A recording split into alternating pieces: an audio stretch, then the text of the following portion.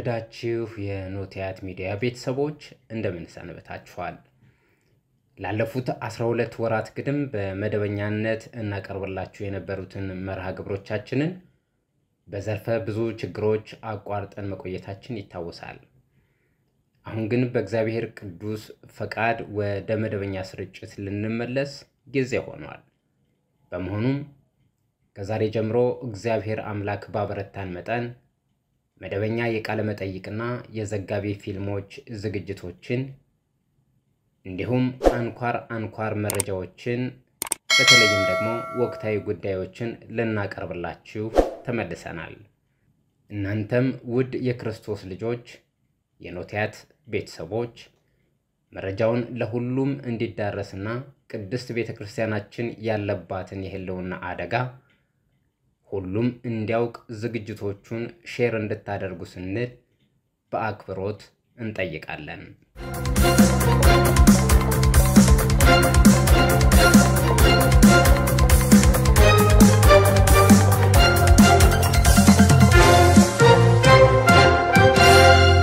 ዛሬ ለሚመለከታቸው የቤተክርስቲያን አባቶች የተጻፈውን ግልጽ ደብዳቤ ነው በልዩ ዘገባችን የምናቀርበው።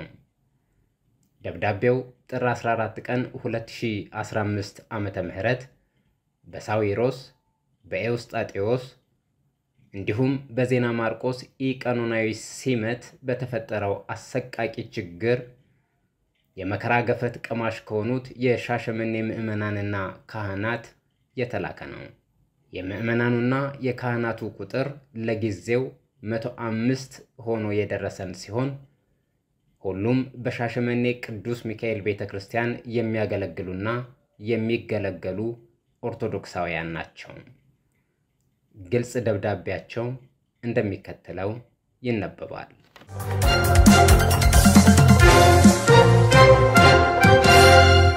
ግልጽ ደብዳቤ ይድረስ ለቅዱስ ሲኖዶስ አባላት ብፁዓን አባቶች፣ ለቅዱስ ፓትርያርክ ብፁዕ አቡነ ማትያስ፣ ግፍ ከተፈጸመብን ምእመናን ጉዳዩ ሕገወጥ የኤጲስቆጶሳት ምርጫ ሂደትንና የሚያስከትለውን አደገኛ መከራ ስለማስጠንቀቅ ጥር 14 ቀን 2015 ዓመተ ምህረት በሳዊሮስ በኤውስጣቴዎስና በዜና ማርቆስ የአመጽ ኢቃኖናዊ ሲመት ምክንያት በእኛ በኦርቶዶክሳውያን ላይ ብዙ ሞት፣ ብዙ ስደት፣ ብዙ መፈናቀል፣ ብዙ እስር ደርሷል። በሻሸመኔ ብቻ ከ50 በላይ የሚሆኑ ምእመናንና ካህናት በአሰቃቂ ሁኔታ ተገድለዋል። ከ105 በላይ የሚሆኑት ደግሞ በጥይት ተመተው ቆስለዋል። በአጠቃላይ አሳዛኝና ዘግናኝ የሚባለው ግፍ ሁሉ ተፈጽሟል። ነገር ግን አባቶች ይህንን መከራ የተቀበሉ ልጆቻችሁ የት እንደወደቁ ጠይቃችሁ ስንት እንደሆኑ ቆጥራችሁ በደል ፈጻሚው እንዲክስና እንዲከሰስ ለመከራው ምክንያት የሆኑት ግለሰቦችም በቤተክርስቲያን ሕግ እንዲወገዙ በዓለሙ ሕግ ደግሞ እንዲከሰሱ አላደረጋችሁም። እንዲያውም በተቃራኒው ለኢአማኔ የመንግስት ባለስልጣን ታዘዛችሁ። አጥፊዎቹን ከድቁና እስከ ቁምስና ስልጣነ ክህነት መልሳችሁ ከዛሬ ጀምሮ አባቶቻችሁ ናቸውና በቀደመ አባትነታቸው ተቀበሏቸው አላችሁን። የቆሰልነውን፣ የተሰደድነውን፣ የታሰርነውን አባት እናትና ልጅ የተገደለብንን ልጆቻችሁን እንባችንን አላበሳችሁልንም። ለተጋደልንለት የቤተክርስቲያናችን ክብር ታምናችሁ ለችግሩ መፍትሄ አልሰጣችሁንም። በዚህ ልብ ሰባሪ ሁኔታ ውስጥ ባለንበት ወቅት አስገዳዮቻችን ንስሐ ሳይገቡ በጠቅላይ ሚኒስትሩ ትዕዛዝ እየተመሩና ባደረጉት የጥፋት ስምምነት እየተመኩም የቤተክርስቲያኗን ህልውና የሚፈታተነውን ይህን ስምምነታቸው እንዲከበር የሚሟገቱትን ሰዎች የቅዱስ ሲኖዶስ አባል አደረጋችሁ። ይህም ሳይበቃችሁ በወደፊቱ የኤጲስቆጶሳት ምርጫ ላይ ኮሚቴ አድርጋችሁ ሰየማችሁ። የኤጲስቆጶሳት ምርጫ ኮሚቴ አድርጋችሁ እነማንን እንደሾማችሁ፣ ለምን ሂደቱ እንደተጣደፈ፣ በማን ትዕዛዝ እንደምትመሩ በጎሳ ለመምረጥ መወሰናችሁ፣ የምእመናንና የሊቃውንትን የምርጫ ሂደቱ ይቆይ ጩኸት ችላ ማለታችሁ እኛን ልጆቻችሁን እጅጉን አስፈርቶናል። ምክንያቱም ሂደቱ በሙሉ የሚያሳየን ልትሾሙ የተዘጋጃችሁት የወደፊት አባቶቻችንን ሳይሆን ምእመናንን በጥይት እንዲሰዉ ያደረጉም እስላምንና ፕሮቴስታንትን ይዘው ወደ ቤተ መቅደስ የሚገቡትን ነው። ይህ እንደሚሆን ደግሞ ከጥር ጀምሮ እስካሁን ድረስ ያለው ሂደት በግልጽ ያሳያል። ደም ያስፈሰሱትን ደም አፍሳሽ ወታደር ያዘዙትን ደም አፍሳሽ ወታደር ያዘዙትን የሐሰት ሲኖዶስ እንዲፈጠር ድጋፍ የሰጡትን የጠቅላይ ሚኒስትር አብይን ትዕዛዝ ተቀብላችኋል። ስለዚህም የኤጲስቆጶሳት ምርጫ ረቂቅ ደንቡ እንዳይጸድቅ ከሲኖዶስ አጀንዳነት ውጪ አድርጋችኋል። ሰኔ 30 ቀን የቀረበላችሁን የጎሳ ምርጫ በሳምንቱ ሐምሌ 9 2015 ዓመተ ምህረት ለመሾም ቀጠሮ ይዛችኋል። ይህም ሹመት ምእመናን፣ ገዳማውያን፣ የሰንበት ትምህርት ቤት ወጣቶች፣ ማህበራት፣ ካህናት ሳይሰሙና ሳያዩ የምታከናውኑት ነው። እኛ የመከራው ተቀባይ የምዕራብ አርሲ፣ የምዕራብ ሐረርጌ፣ የወለጋ፣ የምዕራብ ደቡብ ሸዋ፣ የምዕራብ ሸዋ እንዲሁም የእኛን መከራ የሚካፈሉ የጥምቀት ልጆች ሁላችን የምታደርጉትን ሲመት የኦርቶዶክሳዊት ቅድስት ቤተክርስቲያን ሲመት ነው ብለን አናምንም። ይልቁንም የምትሾሙት ለጎሳ ፖለቲካ በመታዘዝና ራሱን ከእምነቶች ሁሉ በላይ ለማስቀመጥ ለሚሰራው የኦሮሞማ አዲስ እምነት እንደሆነ እናምናለን።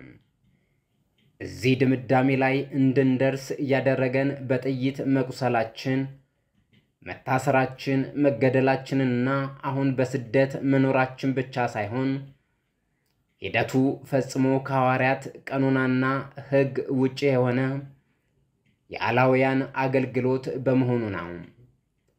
ስለሆነም ሁኔታው ቀደም ሲል ከደረሰው ጥፋት የሚከፋና የበለጠ መከራ የሚያመጣ መሆኑን በትህትና ልናሳውቃችሁ እንፈልጋለን። ሂደቱን በመቃወም ወደ 10,000 የሚጠጉ ምእመናን ተፈራርመው አቤቱታ አስገብተዋል። ሊቃውንት የሂደቱን ኢቀኖናዊነት ጽፈዋል፣ ጮኸዋል። የቤተ ክርስቲያንን ሕግ፣ የሊቃውንቱን ግብረ መልስና የምእመናንን ድምፅ ከምንም ባለመቁጠር አንድ ቤተ ክርስቲያንን ለማጥፋት ከሚሰራ የዘረኛ ፖለቲካ ባለስልጣን ትዕዛዝ ከበለጠባችሁ ስለ ቤተ ክርስቲያናችንና ስለ ክርስቶስ ብለን እናንተን ለመቃወም እንገደዳለን። መፍትሄ እስከምናገኝና በኦርቶዶክሳዊ ክርስትና አባትነታችሁ ከፍታ ላይ ተመልሳችሁ እስክትቀመጡም ያለ አንዳች ማወላወል እስከ ሰማዕትነት እንደምንዋጋችሁ ለማሳወቅ እንወዳለን። ክብራችሁን ያገኛችሁት ክርስቶስ በደሙ ከመሰረታት ከተከበረችዋ ቤተ ክርስቲያን እንጂ ከኢአማንያን የዘር ፖለቲካ ባለስልጣናት አይደለምና ክብራችሁን ለማስመለስ ፊታችሁን ወደ ቤተ ክርስቲያን ቀኖናና ሕግ መልሳችሁ በመንፈስ ቅዱስ እንድትመሩ አደራ እንላለን። ከዚህ በታች በስም የተዘረዘሩት እናንተ ትዕዛዙን ተቀብላችሁ የጎሳ ኤጲስቆጶሳት ልትሾሙለት በምትሰሩለት በጠቅላይ ሚኒስትር አብይ አህመድ ጦር በጥይት የተመቱ ኦርቶዶክሳውያን ልጆቻችሁ ናቸው። እነዚህ ልጆቻችሁ የከፈሉትን ዋጋ ችላ ብላችሁ በመጪው ትዕዛዝ አስመጪውን ለመሾም መዘጋጀታችሁ በኢትዮጵያ ቤተክርስቲያን ታሪክ ውስጥ ጥቁር ነጥብ ሆኖ ይኖራል። ይህቺ ቤተክርስቲያን ከቤተ መንግስት ከተነሳ ኢአማኒ እንዴት እንደተጠበቀች ለማስታወስ የቅርቡን የአጼ ሱስንዮስን አዋጅ በመቃወም እየተዋጉ ሰማዕትነትን እየተቀበሉ መነኮሳትንና የሞቱትን ጳጳስ አስቡ። የምእመናንን ደምና እንባ የክርስቶስን አደራም የነፍሳችንን ነገር ሁሉ ችላ በማለት ኢአማኒና ጸረ ኦርቶዶክስ ባለስልጣናትን በማገልገሉ ከቀጠላችሁ በዚህ ጊዜ ቸለብቴ እረፍትና መዳን ለአይሁድ ከሌላ ስፍራ ይሆንላችኋል። አንቺና የአባትሽ ቤት ግን ትጠፋላችሁ። ደግሞስ ወደ መንግስት የመጣሽው እንደዚህ ላለው ጊዜ እንደሆነ ማን ያውቃል? መጽሐፍ አስቴር 4:14 እንዳለ መርዶክዮስ ለእኛም እግዚአብሔር መፍትሄ ይሰጠናል። የት እንደደረሱ የማይታወቁ የጥምቀት ልጆች ደምና እንባ ያለ ዋጋ አይቀርም። ጥር 27 ቀን 2015 ዓመተ ምህረት በጠቅላይ ሚኒስትር አብይ አህመድ መንግስት ትዕዛዝ በጥይት የተመቱና ጉዳት የደረሰባቸው ክርስቲያኖች ስም ዝርዝር ከታች እንደሚከተለው ይቀርባል። 1 እያደር አማረ ዓለሙ ጾታ ወንድ ዕድሜ 19 2 አተል ደንዴቦ ቱሬ ጾታ ወንድ ዕድሜ 26 3 ታምራት በለጠ ባፋ ጾታ ወንድ ዕድሜ 20 4 አንዱ ዓለም አለማየሁ ከበደ ጾታ ወንድ ዕድሜ 19 5 ማረኝ ጥላሁን ደምሴ ጾታ ወንድ ዕድሜ 23 6 ታደሰ ብርቁ ለገሰ ጾታ ወንድ ዕድሜ 27 7 ንጉሴ ሙሉጌታ በላይ ጾታ ወንድ ዕድሜ 36 8 ሰለሞን በየነ ባሳ ጾታ ወንድ ዕድሜ 20 9 ምዕራፍ በላይ አንዳርጌ ጾታ ሴት ዕድሜ 26 10 መላክ ተስፋዬ ገብረ እግዚአብሔር ጾታ ወንድ ዕድሜ 26 11 መስከረም ጸጋዬ ታቦር ጾታ ሴት ዕድሜ 27 12 ዮናስ ዋሲሁን ገብረ መስቀል ጾታ ወንድ ዕድሜ 27 13 ጽጌ ጎሼ ወርዶፋ ጾታ ሴት ዕድሜ 36 14 ዮሐንስ አለማየሁ ደያሞ ጾታ ወንድ ዕድሜ 27 15 ወልዴ ፈለቀ ገበቶ ጾታ ወንድ ዕድሜ 52 16 ወንድማገኝ ስለሺ ጾታ ወንድ ዕድሜ 32 17 አዳነ አሰፋ ኃይሌ ጾታ ወንድ ዕድሜ 49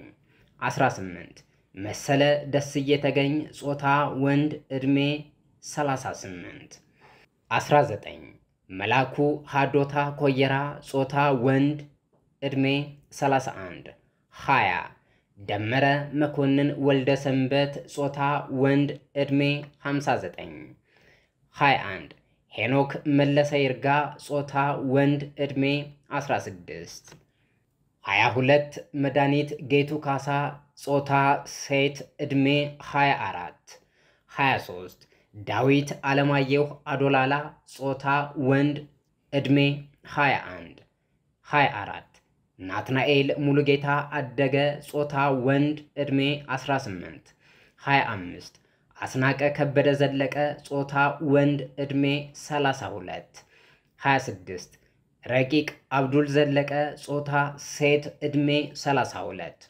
27 መልካሙ ዘመድኩን ዜኖ ጾታ ወንድ ዕድሜ 21 28 ሄለን ፈቃዱ ፋላስ ጾታ ሴት ዕድሜ 16 29 ሄኖክ ፈቃዱ ፋላስ ጾታ ወንድ ዕድሜ 22 30 ሀብታሙ አየለ ተስፋዬ ጾታ ወንድ ዕድሜ 29 31 በረከት ጉዲሳ ያደሳ ጾታ ወንድ ዕድሜ 28 32 ብዙአየሁ ሙሉጌታ በላይ ጾታ ሴት ዕድሜ 35 33 ይትባረክ ማንደፍሮ ደመቀ ጾታ ወንድ ዕድሜ 50 34 ምናሉ እሱ ባለው ካሳ ጾታ ወንድ ዕድሜ 40 35 አባይነህ ወልዴ ፈለቀ ጾታ ወንድ ዕድሜ 29 36 ደጉ ጌታውን አለማየሁ ጾታ ወንድ ዕድሜ 48 37 በረከት በቀለ ባቶኖ ጾታ ወንድ ዕድሜ 36 38 ቄስ ከፍያለው ዓለም ጾታ ወንድ ዕድሜ 32 39 ሜሮን ታደሰ ቀለሙ ጾታ ሴት ዕድሜ 26 40 ካሱ ካፎ ላጌቦ ጾታ ወንድ ዕድሜ 42 41 አዳነች አለማየሁ ወልደ ሚካኤል ጾታ ሴት ዕድሜ 27 42 ሰለሞን ቤተው ወልደ ኪዳን ጾታ ወንድ ዕድሜ 35 43 አማኑኤል ብርሃኑ ተክሉ ጾታ ወንድ ዕድሜ 21 44 ወርቁ ተስፋዬ አፈነ ጾታ ወንድ ዕድሜ 40 45 ተመስገን ካፎ ለጌቦ ጾታ ወንድ ዕድሜ 30 46 ብሩክ አዳነ ሽፈራው ጾታ ወንድ ዕድሜ 34 47 ትግስቱ ተረፈ ትርፌ ጾታ ወንድ ዕድሜ 34 48 ኤደን ገበየሁ ቢያረግልኝ ጾታ ሴት ዕድሜ 23 49 ዮናስ ጎሳዬ ወልደ ዮሐንስ ጾታ ወንድ ዕድሜ 23 50 ኤርምያስ ይልማ ወልደ ሚካኤል ጾታ ወንድ ዕድሜ 29 51 ከበደ ታደሰ አበሮ ጾታ ወንድ ዕድሜ 45 52 የኔ ከበደ ቶራ ጾታ ሴት ዕድሜ 21 53 አብይ ዘርፉ ይመር ጾታ ወንድ ዕድሜ 32 54 ምትኩ ደምሴ አበበ ጾታ ወንድ ዕድሜ 70 55 ትዕግስት ተሽቴ ሆጂ ጾታ ሴት ዕድሜ 32 56 ተስፋ አምላክ ዘሪሁን መኮንን ጾታ ወንድ ዕድሜ 18 57 ሙሉቀን ሰጤ ዋጄ ጾታ ወንድ ዕድሜ 22 58 ኢሳያስ ሰለሞን አዳነ ጾታ ወንድ ዕድሜ 17 59 ፍቅር አስቻለው ኪዳን ጾታ ወንድ ዕድሜ 18 60 አዳነ መለሰ አከንዴ ጾታ ወንድ ዕድሜ 20 61 ተስፋ ኪዳኔ አለማየሁ ጾታ ወንድ ዕድሜ 25 62 ኢየሩሳሌም አለምሸት ተስፋው ጾታ ሴት ዕድሜ 20 63 ይልማ ይገዙ አድነው ጾታ ወንድ ዕድሜ 28 64 አንተነህ አበበ ደበሌ ጾታ ወንድ ዕድሜ 35 65 ታረቀኝ ብርሃኑ መኮንን ጾታ ወንድ ዕድሜ 23 66 አሰላ ብሬም ገነሞ ጾታ ወንድ ዕድሜ 35 67 መልካሙ ለቢሶ ለማ ጾታ ወንድ ዕድሜ 28 68 ምስራቅ አዲስ አስቻለው ጾታ ወንድ ዕድሜ 22 69 ተመስገን ወርቅነህ አባተ ጾታ ወንድ ዕድሜ 25 70 መልካሙ በሊሶ ለማ ጾታ ወንድ ዕድሜ 28 71 አስቻለው ታምራት ለሊሳ ጾታ ወንድ ዕድሜ 37 72 በኃይሉ ታደሰ ተሾመ ጾታ ወንድ ዕድሜ 20 73 የአብስራ ሞላ ላባ ጾታ ወንድ ዕድሜ 19 74 ኤፍሬም ጴጥሮስ ቀለሙ ጾታ ወንድ ዕድሜ 23 75 ትሩፋት ተስፋይ አድማሱ ጾታ ወንድ ዕድሜ 20 76 ዲያቆን ሞገስ ማሩ ገቢ ጾታ ወንድ ዕድሜ 26 77 እድገቱ መተኪያ ማሞ ጾታ ወንድ ዕድሜ 35 78 ሐመለወርቅ አበበ ተዴቻ ጾታ ሴት ዕድሜ 65 79 ትጋቱ ካሳሁን ወርቁ ጾታ ወንድ ዕድሜ 25 80 የሺ ሀጉሽ አበራ ጾታ ሴት ዕድሜ 39 81 መድኃኒት ከተማ ጾታ ሴት ዕድሜ 24 82 ጸሎት ወልዴ ፋላስ ጾታ ወንድ ዕድሜ 25 83 ታከለ ተሰማ ቢግ ጾታ ወንድ ዕድሜ 45 84 ንጉሴ ዓለሙ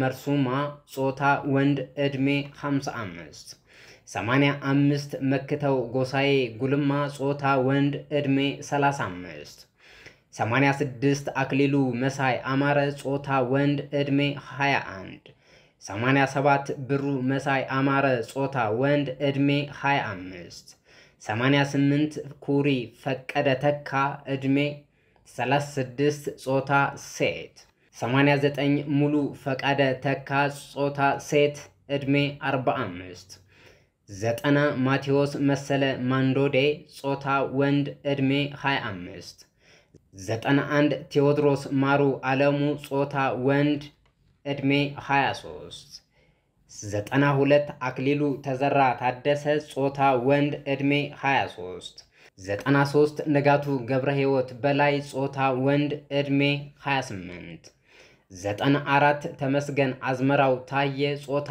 ወንድ ዕድሜ 23 95 መኪናኤ ናና አሼ ጾታ ወንድ ዕድሜ 45 96 ረታ ረዳ ሺፋ ጾታ ወንድ ዕድሜ 30 97 ገዛኸኝ ተካ በጣሶ ጾታ ወንድ ዕድሜ 50 98 ዲያቆን ብሩክ ውቤ ወልደ ሩፋኤል ጾታ ወንድ ዕድሜ 28 99 አስናቀ ከበደ ዘለቀ ጾታ ወንድ ዕድሜ 32 100 ታምራት በለጥ ባፋ ጾታ ወንድ ዕድሜ 20 101 መላኩ ተስፋዬ ገብረ እግዚአብሔር ጾታ ወንድ ዕድሜ 26 102 ዳኛቸው ወርቁ ወየም ጾታ ወንድ ዕድሜ 23 103 ከበደ ወንደሞ መስፍን ጾታ ወንድ ዕድሜ 60 104 ዳዊት ከበደ ኮርቶ ጾታ ወንድ ዕድሜ 20 105 ለሊሳ ጫላ ጾታ ወንድ ዕድሜ 28 እነዚህ ከላይ የተዘረዘሩት ክርስቲያን ወንድሞቻችን እህቶቻችን ካህናት ምእመናን በሙሉ ጥር 27 ቀን በተደረገው የሻሸመኔ ቅዱስ ሚካኤል ግቢ ውስጥና በአካባቢው በተደረገው የመንግስት ተኩስ ከፍተኛ ጉዳት ደርሶባቸው የቆሰሉ አካባቢውን ጥለው የተሰደዱ እጅግ በርካቶች ደግሞ የት እንደሚገኙ የማይታወቁ ያሉባቸው እነዚህ ብቻ በስም የተጠቀሱና የታወቁ ወገኖቻችን ናቸው። በመንግስት ትዕዛዝ በመጣ የኤጲስቆጶሳት ሹመት እጅግ የሚያስፈራ መከራ እየመጣ እንዳለ የሚያመላክት ጥሩ ማሳያ ነው። ይህ የሆነው ሁሉ እኛ ኦርቶዶክሳውያን ላይ ነው። ከዚህ በኋላ የሚኖረውን መከራ እንዴት ማቆም እንችላለን? አባቶቻችን ምከሩ። እኛም እናንተን የምንጠይቅበትን መንገድ ፍጠሩ። ልጆቻችሁን የት እንዳሉ ጠይቁ። ምን እንደደረሰባቸው እወቁ። እንደገና ሰብስቦ በቅድስት ቤተክርስቲያን ጥላ ስር ለማስቀመጥ ሞክሩ። እግዚአብሔር ከሁላችን ጋር ይሁን። ኖትያት ሚዲያ፣ ሁላችንም በህብረት እንቁም።